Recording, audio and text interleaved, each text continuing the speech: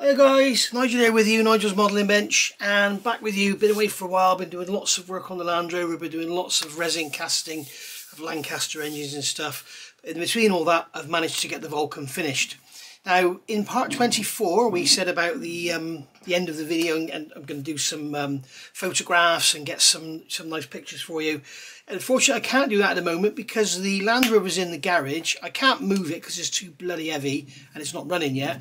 And I want to use my ramp to sort of position the model on and get, you know, a mirror in there so you get a nice picture of it underneath as well, and also get the B52 alongside it. So once the Land Rover's out of there, then I'll do a final reveal then. So we'll probably start on the Lancaster before we see a final reveal. But just for now, here it is. You can see all the canopy glazing there after all the masking's come off. Got the little side windows there for the nav guys, and then we've got the little tiny window in the back here, a little tiny window there. I believe that's for dinghy inspection, and then we've got the side windows there unmasked as well for the pilot and co-pilot. And as you can see when you look in there, you can actually see the seats, you can actually see the harnesses and everything, and yeah, really nice. So I'm really pleased with how it's come out. I think the weathering looks good. Remember to unmask the landing lights as well here, and yeah, I mean, I think the bomb bay looks great. The bombs look suitably dirtied up and rusty. If you remember, one of my followers was telling me that some of them would be left out for 10 years and some of them might have been just a couple of days old. So yeah, that's what we've done with that. If you haven't seen any of this, if it's the first Vulcan video you've seen of mine, then go back. There are 24 parts to this build, and a lot of it is aimed at sort of newer beginners, newer starters, so you can sort of get a grip of the techniques and tools and everything. And that is basically what this video is all about. Back in, I don't know, about part 8 or something like that, and I've had a couple of emails as well, people saying, can you please do a video on the tools and paints and everything you used. So I've just had a quick whip through all 24 parts. I'm bound to have missed something out, but I've tried to get together I've got them all around me here, they're everywhere, all the tools and paints and everything, so we can go through it and talk about where you can get them from, and the whys and wherefores of why I use them, and the alternatives and everything. You'll find that a lot of this stuff comes from Premium Hobbies, purely because Premium Hobbies is a great stockist of tools and glues and paints and everything, all your sort of modelling materials. And also now, for a good couple of years I'd say, I've hooked up with Ed and done reviews for him for his products and everything. So obviously I go to him now for my stuff, my Tamiya masking tapes and everything. I've mentioned before that I go to Mr. Models for them, but I didn't realise that Ed did the Tamiya tapes. And when you actually look on his site and go deeper into it, you will find that he does a huge range of stuff. At the moment, obviously, like everybody else, he's struggling to get material. When I say at the moment, today is the 14th of September 2021. And after the pandemic and everything, there are people that are struggling to get hold of stock, you know. So and they're finding they sort of, you know, they want to order, I don't know, a big Mr. Hobby order of all your Mr. Surfacers, and all they get is grey 1500 or something. So that's what's going on. So we're going to get the Vulcan out of the way, have the bench clear, and then we'll look at some tools. Right, so I'll try and do this in kind of categories like gluing, painting, filling, whatever, but I'm bound to go offline because, like I said, I'm just surrounded with tools. So basically, first things first, the first tools we're going to need are a knife. Now I use these. These are the Swan Morton scalpels. Beauty of them, they're rot round so they don't roll off the bench. Disadvantages of them, they're fairly slim, so sometimes they're a little bit difficult to pick up. But I like using them because they don't roll off the bench. Also, the blades are readily available and they're very cheap. This one's a 10A and this one is a 10. So be careful when you're ordering. If you're ordering off a site that just has a description and no picture, they're both 10s, but this is the A and this is the non-A, and you can see there's a massive difference. These I like to use very much for photo etch, because you can go like this and cut your photo etch. These are great for general modelling. I also forgot to say, guys, sorry about my hands, they are disgusting. I have been cleaning rubber hoses on the Land Rover and it seems to have soaked into my skin. I should have worn gloves, but getting resin on them as well doesn't help. So basically, yeah, we have our knives there. That's the knives I like to use. Alternate knives you can use This is an Alpha knife. I got this off a friend. This is a Japanese knife, tiny little blade, and it's great for little small jobs, but the problem I find with it, it's not very good at following a straight line. They don't tend to, when you try and cut down the side of a rule, they tend to want to wander, unlike these. So I tend not to use them very much. So that's the knives I use. That's the two Swan Mortons. And then for the cutting, for getting parts off the sprues, if you're going to get into your modelling, it's a hobby you're going to continue with. I definitely recommend getting yourself a nice pair of cutters. You can get cheap ones. You can get the cheapy ones like these, which aren't really very good at all, but they're good enough to get you going. But you really want to look at getting yourself some of these. These are these are sold by Premium Hobbies. This is the 74035 Tamiya cutters. And as you can see, they've got a very, very sharp edge on them. Okay, and the other beauty is, if you look at normal side cutters, there will be a bevel on the back of the blade, so you're not cutting right up to the sprue. But whereas with these, because they've got the flat back on them, you can see there when they're closed up, they're dead flat. You can get right in close. When they're brand new, you can use them to go right up close to the parts, cut them off, and they won't make any damage. As they start to blunt, you need to be careful, because they will actually rip a little chunk of plastic out. It's best to usually just stay away from the part and just cut away from the edge. But these are the 74035s. There are also another one. There's 74129, I think it is. 74129. And that's these here. Now these have, you can see these have a slightly longer blade, okay, and they're slimmer. It's a much slimmer blade when you look at it from the front. I don't know if you can see that really, but it's a much, you can see the ground angle on the side. This one here is a slimmer blade, and as you can see there, it's chipped, and that is the problem. The slimmer blade, they chip very, very easily, and that was literally just cut in plastic. So what I tend to do with these, I tend to they have an order of use. So when they're brand new, I only use them for removing parts. When the pair I'm using now become a little less sharp, I will use them for cutting sprue. Okay, so these would just be used for cutting parts off a sprue. These would be used for cutting sprue itself. Then as they get older, you can work all the way down to cutting brass and everything. But as you can see, when you start cutting brass rod, especially with the cheaper cutters, you will ruin the blades, and I've ended up now with serrated blades on them. Okay, so that's what happens. You destroy your blades. So that's what I do. But that's one tool I would definitely recommend if you're getting into the hobby. Is first of all, get yourself a good knife, a scalpel. You know, something like that, and a pair of cutters. So that's the cutting side of things dealt with. The holding side of things, now there's tweezers. You can get, these are, if you buy a model from Dave Coley's and Emporium, you might get some free in the box if you're lucky. These are great, these little tweezers. You can get these cheap Chinese sets. As you can see, this has got resin and all sorts on it. They're very, very good. The trouble is with cheaper tweezers, is what you will find is you get this sort of thing. As you close them up, if you can see that, but as you close them up, they kind of, you're holding something, when they flick like that, and the part flicks out across the room. Same with these Dave Coley ones, they're very good because they don't tend to do that. But you can see with these cheaper Chinese ones, they will just, you can hear it. You can hear as I close them up, and then they click off each other. Okay, so it's always worth buying decent tweezers. If you can't afford them, use the cheap ones. Get these Dave Coley ones, they're bloody great. The only ones I really use out of that cheap set is these with the wider end on them, and then they can't sort of flick out really. So that's what you want to get. Also get these clamping tweezers. These are really good. You've seen me use these on the cockpit of the Vulcan, and they are obviously reversed, so when you let them go, they hold the parts. So they're really, really good. They're handy for holding things, for painting, which is what I generally use them for. And because they're all metal, you can just dip them in some thinners and wipe them off. So that's good there. Clamping. Now, clamping parts together is also a big necessary task when you're modelling.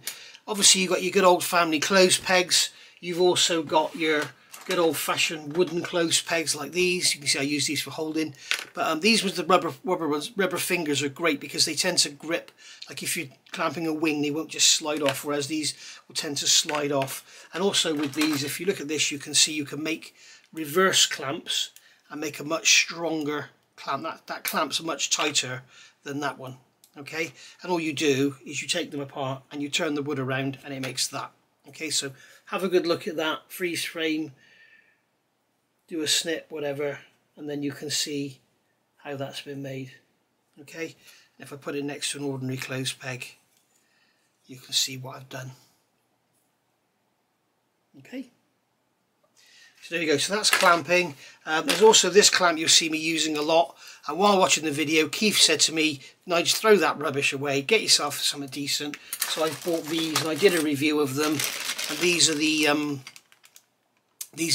Tvingvar for Modelbygg. These, I can't remember what company they're from. Go back and have a look a few weeks ago. I did a review of them and I said where you can get them from, and I believe since my review the price has gone up, so they've obviously been more popular. So that's clamping. I also got these little I can't really call them now, bulldog clamps is it? And these are really handy for holding parts for painting. They're also really handy for like if you're trying to hold something very slim. Like I use these actually, if you remember, I used these for holding, I can't remember what I did now. I held some parts together that were very, very slim, and because they've got such a sharp edge on them and it's metal, they will clamp very, very small parts together. So that's really handy there. So that's clamping taken care of. Scribing, now you know that I've done lots of reviews and all sorts of different scribers. My go-to scriber, particularly for beginners, I was asked about this last week, is the Tamiya scriber, or it's actually called an Alpha P cutter. You can see on the blade there, if I can get it in the light, you can see it says Alpha. Okay, it's Japanese manufacturer, same as that yellow handled knife I just showed you, and it's basically it's used as a scriber, and it's great for getting you started for beginners because it doesn't tend to want to wander. It's a V-shaped end, so as I said in my recent scribing review, when you're scribing, you're basically doing this. You're producing this gouge in the plastic. So the deeper you go, the wider you go. And that is the problem with these scribers. So when you've got your teeth and you've got a bit more experience, go for the sort of nicer, you know, the I did a review of these. These are the Funtech scribers. Let's just get one out here.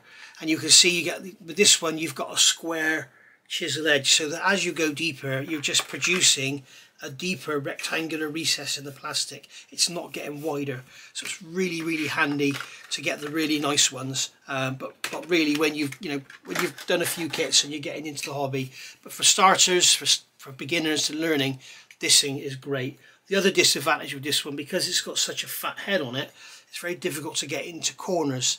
Like if I wanted to scribe in here, into this corner here, okay, I can't get in there because the blade's so thick. So what you do then is grind the front of the blade off. So another little tip for you there. But yeah, for beginners, for starters, get yourself one of these and then progress on to the later stuff. You know, I tend to start with that, put a line in, and then carry on with the nicer stuff afterwards. So that's the cutting. And scribing. Now gluing, I've actually got a new edition which only actually came today. I've had a kit delivered today from Ed. So I've got this Tamiya white cement, first time in my life I've ever bought it. I've had the orange one, got it here somewhere, here it is. I've had this one for years and I think it's the same stuff.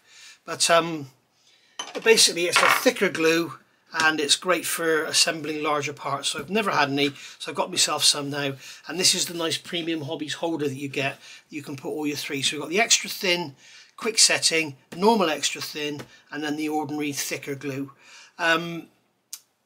Extra thin quick setting is brilliant for doing things like you saw me doing the undercarriage and everything, when you just want to put the door in and let it go and not have to hold it and everything.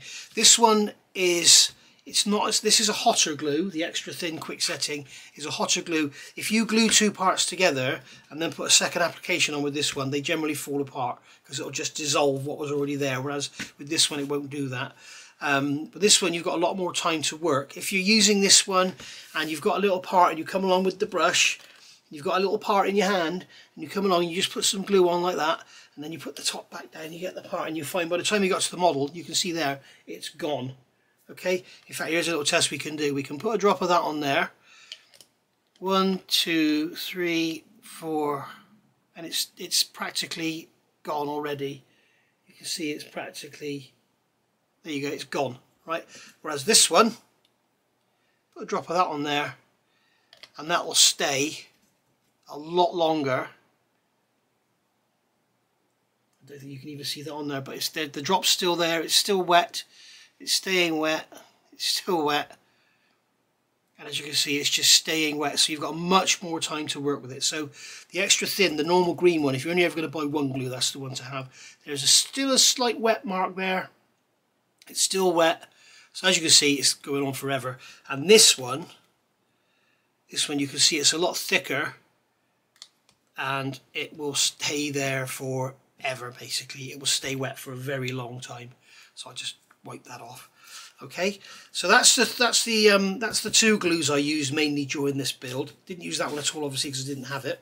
Then we've also got our Mr. Cements. Now this is the equivalent to the Tamiya Extra Thin, and this one, the SP, is equivalent to the Quick Setting. Now I like to use these for larger assemblies purely because they have a bigger brush. They hold more glue. So if you're, if I'm, say, putting some drop tanks together or something, some large drop tanks, I will use this one purely because it's a bigger brush and I can get more glue in there, get a nice solid joint. This one, again, it's quick setting. It'll just dry out on you in no time at all. So, again, it needs to be used in the right application. Go back, watch the videos, and you'll see where I use them. I also use this one, which is pretty much this one. Okay, this is Mr. Cement Deluxe. So basically what we've got here, if I swap those two over, okay, there we go. If I swap those two over, they're tight fit in there. That's what we've got. So you got your purple, your blue, and your yellow. You got your light green, your green, and your white, and that is basically your equivalents in Tamiya and Mr. Hobby. Okay, so that's basically all our glues there. All right, and then also, if you really want something slow, you can get this one here, which is the Revell contactor, which is a pain in the ass tube. Somebody did recommend on my channel that you can use a cigarette lighter to clear the glue out. I would not recommend that at all, because if there's pressure built up in there and you put a cigarette lighter there, and as the glue melts, the glue comes out. You can see now it usually dries out, and this one's still wet, but as the glue melts, you get the pressure build up. You might end up with a little tiny mini flamethrower. So I wouldn't recommend doing, I mean, you could take the needle out and heat it to clear it, but I wouldn't recommend doing it with the glue still attached. And I keep moving that Premium Hobbies thing there. So there we go. So that's our glues taken care of. We'll get those over there out of the way. Okay, so that's all our glues done. Now this one here, I think I used sprue glue on the nose gear bay. This is basically Tamiya Extra Thin. Okay, so again, this one here mixed with white card. Now it's called sprue glue, which is really a false name because a lot of people disagree with Phil Flory on this one. I agree with Phil Flory 100%. Phil Flory only ever makes sprue glue with white styrene sheet, and that's what I do, because then you know you've got a constant. I have tried it before with sprue. One I particularly remember was with Hobby Boss brown sprue, and what basically happens when you put it on, you've got nothing left. It just dissolves. It's very, very strange. With the white styrene, you do tend to get a known quantity, and you can see I mix it here. Okay, and what I do is I mix it so that it just doesn't string. So now that is slightly too thick, so I could do with another drop in there. If you have it too thin, it has the disadvantage where it will just shrink away a lot because it's more solvent than glue. If you have it too thick, it tends to sit on the surface and not go in. If you're going to use it for gluing as well as filling, you want it on the thinner side so that it will penetrate into the joint. But basically that is just Tamiya Extra Thin. I've done a video on it. Go to my channel, search sprue glue, and you'll see it on there, and I'll talk all about how to make it and everything and what I do. But basically that's all it is. And this is the styrene sheet, and you've seen me use this in a couple of places. If you're new to the hobby and you want to get into scratch build or whatever, get yourself a couple of sheets of styrene sheet for starters.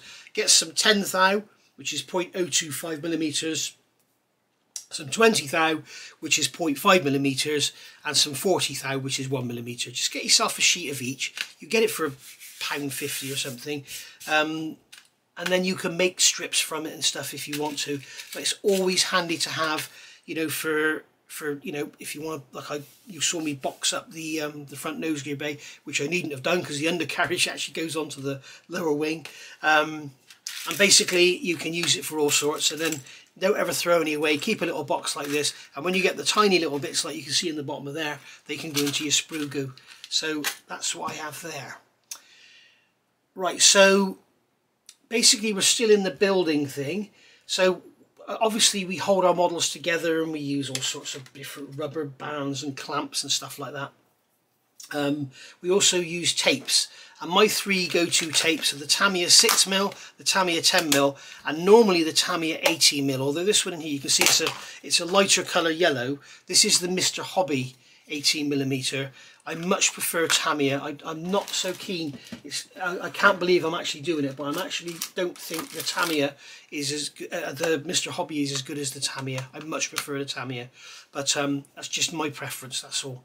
So use those for holding parts together, clamping around fuselages and stuff, dry fitting and everything like that. And if you don't want to go to the expense of buying these holders, you can buy them here as a refill. So you just buy them as a refill there. There's your 6, 10 and 18. That one comes from Mr. Models. I've just had some in today from Ed. So there we go. So you can get those on Ed's site. Go and have a look. He's just had a fresh delivery of Tamiya. So there we go. So that's your Tamiya tape, 6, 10 and 18. Absolutely awesome. And if you buy them like this once, okay, when they run out, you can take the front off and just replace just the tape. And these are only a couple of quid. They cost next to nothing. And they're so much better than using ordinary, you know, household masking tape. They don't leave the glue deposits behind. They're much thinner and they have a much sharper edge. And I've also got this one here. This is the Tamiya flexible tape. You've seen me use that one on the camouflage. So yeah, love that one to bits, which is absolutely great. I also used, where is it? Here it is. Not prepared. I also used blue tack, didn't I, if you remember? And I also used white tack. Now the difference in these two, blue tack is very, very good for holding stuff for painting and everything, but I wouldn't recommend it if you're using it for masking. Use white tack. It doesn't have so much oil, so it doesn't actually leave a deposit on the surface. And if you do take it off and you find you got little bits, just roll up a little ball and go over it and use it to pick it up. It acts like its own glue. So there we go. So that's those. Right. So that's masking tapes taken care of. Again, staying on the building, abrasives for sanding stuff down. This is the Premium Hobbies holder, and this has got all the Infini sanding sticks in it. So we've got our sponges here, which are lovely and soft, lovely soft sponges for doing round things and everything. And they're just called the sponges. These here are called the Matador sticks. This one's absolutely worn out, so I need to replace it. But these basically go from 400 up to 7,000 in a set, so they're good for everything. They're fairly hard, but they're not as hard as these, which are the zebra sticks, and these go from 100 up to 800, and you buy them in sets. And then you've also got these here, which are these are the Photo Etch Infini sets, and then you buy a set of these, so you've got all these different shapes like you can see there, okay, going down there. And then you buy the self-adhesive abrasive paper and glue it on there, and then when it wears out, just cut it off, clean them up, bit of thinners or whatever, and then put a fresh piece on there. And these are really good for, like, if you want to file out something where there's a sprue nib in, say, an access panel, and you want to be careful not to rock and make gouges in the side. They're really, really good for that, so bear that in mind. And then these are the zebra sticks, as I said. Here's a set of zebra sticks, brand new. So you get a set of 6 in there. As I say, they go 100 up to 800. They're absolutely brilliant. I love them to bits. Biggest downside to them is when you get them new, they feel very coarse, and you use them for the first time and it's like they're worn out. And the first time you use them, they're not worn out, it's just taken the tops off. And then they sort of, if you think of when it's brand new as 100%, after using it for a few times, it's literally like 70%, but then it stays at like 70 to 50% for months. So I've got these here. These have probably been used for about a year, and that's the 100, and it's still, you know, pretty coarse, but it's nothing like as coarse as a brand new one. So worth bearing in mind, that one. I never really worry about grits. I just tend to, I know how rough things are. So that's the zebra sticks there. And then I also use these Flory skinny sticks. You'll see this is the fine green. He's changed all his stuff now. And I also use these sponges as well. They're great. I wish someone else would make them. I wish Infinity would do them, because then I could get them from Ed. But they're really, really good. One of the biggest problems with them is, and this isn't a criticism of Flory's products, they all do it, is as you bend them, they will actually wrinkle up. You can see here on this green one that I've used, as you bend them, they will wrinkle up. Obviously this side's got to stretch and this side's got to shrink, so it bends up, and then when you sand in smaller parts, they will actually snap them off, and that is one of the downsides to them. But that is not at all, that is nothing against Phil Flory, they all do that. So that's where these little things come in really handy. Okay, so they will actually perform the same sort of job, and they're hard, but the skinny sticks are just so handy because they're there, and then when you wear them out, you just cut the end off and off you go again. And that's the Matador. I've got one left in there, brand new. That's the Matadors. I'm going to have to order some more of those up from Ed. But basically, yeah, that's my sort of go-to abrasives now for all the sponges, all the zebra sticks, them, and they're really, really good. You also saw me using these files. Again, these are available from Premium Hobbies, and these are really, really good for getting nice flat clean edges, and really, really nice. The other thing is they're waterproof. Obviously you can wash them in water. They'll easily clean off on your jeans just like anything else will, and they're really, really good. Again, they tend to wear down and then stay the sort of same as they were. And you've got the small ones there, you've got the wide ones there, and then you've got these little small ones here. Again, really handy for getting in tight places. So they're really, really good. That's the Clearfile 3-way system in the small and the large. Okay, so that's the abrasives taken care of. With the masking, I also use these circle masks. These again are available from Premium Hobbies, and you've got the sets here.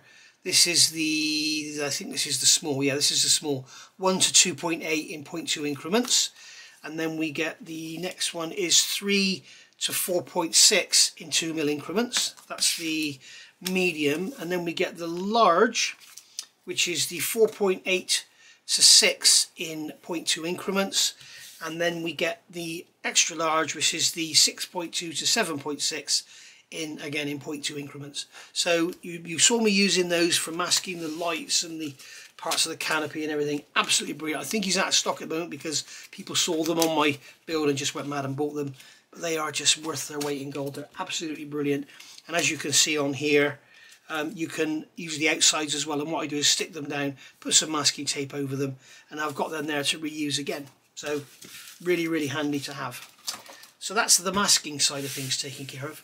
Filling, I use this a little bit, but generally I tend to use Mr. Surfacer. Having looked back on the build with all the trenches and everything that were in it with the sink marks, I wish I'd used this from the start, because Mr. Surfacer does tend to shrink and keep shrinking. So I wish I'd used this from the start. This is my basic go-to putty.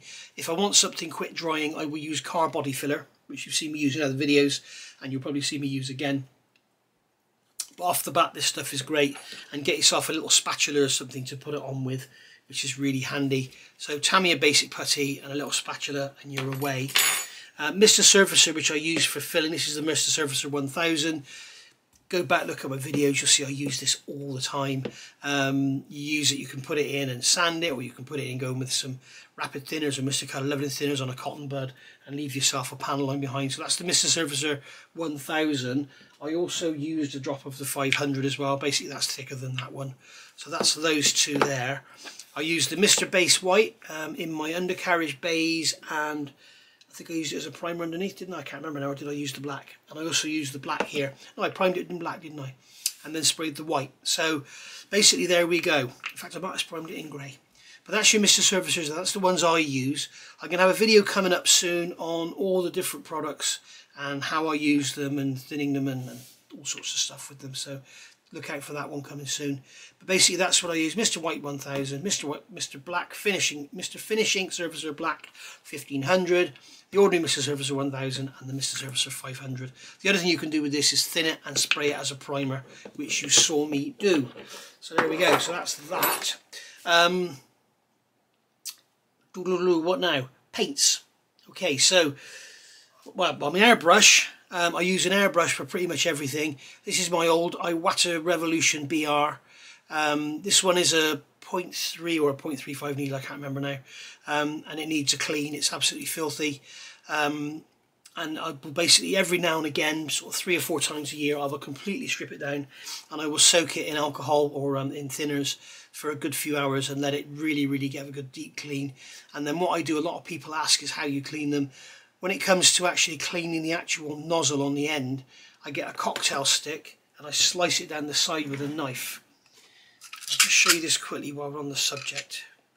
Okay, I take a cocktail stick and then I take a knife, and I got the wrong bloody knife, wouldn't I?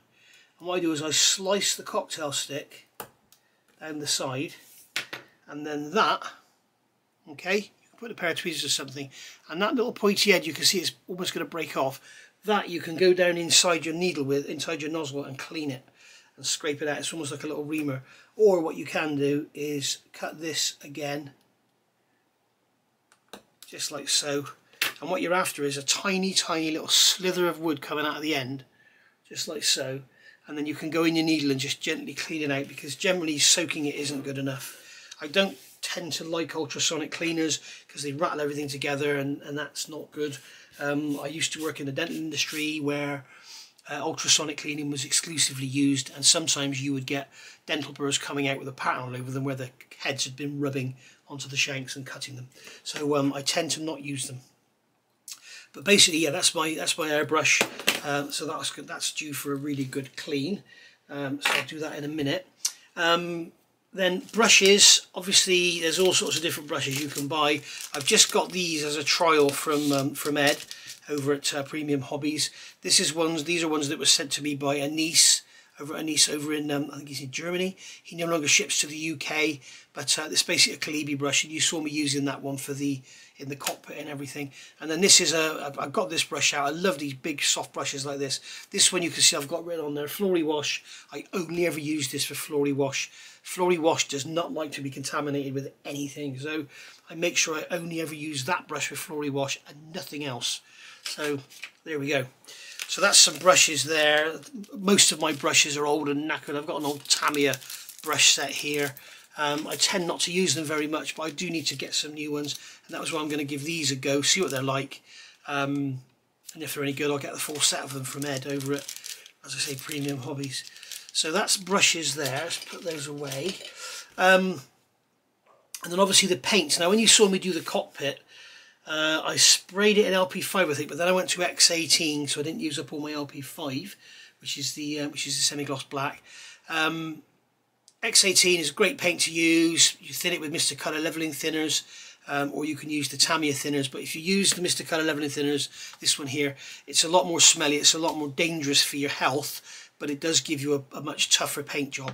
So you can also use the rapid thinners as well, which is obviously faster drying, and it's also more potent, so it will probably give you a bit of a better bite. So that's what I used in that cockpit.